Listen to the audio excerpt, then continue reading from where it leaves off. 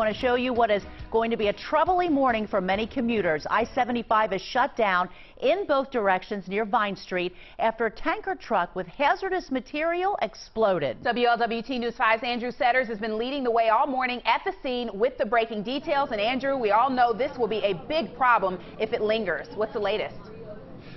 Well, Kyla, it is going to linger. We just got an update from St. Bernard Police about this accident scene that's just behind us here on the overpass over Vine Street on I-75. They're anticipating it could be as late as 9 o'clock this morning before the interstate fully reopens. A tanker truck heading south hit the dividing wall between the express lanes and the local lanes on 75 through the construction zone. That set off a fire in the truck and concerns about the material that tanker was hauling. Cars on the interstate stuck in the traffic backup were evacuated temporarily. The tanker overturned.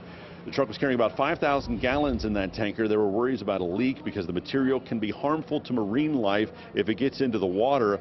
Luckily, the tanker did not leak, and they are left with a situation they are still dealing with now. What they have been doing, they are working to pump the tanker, empty it out into another tanker truck. That way they can get the wrecked tanker back upright and pulled out of the way.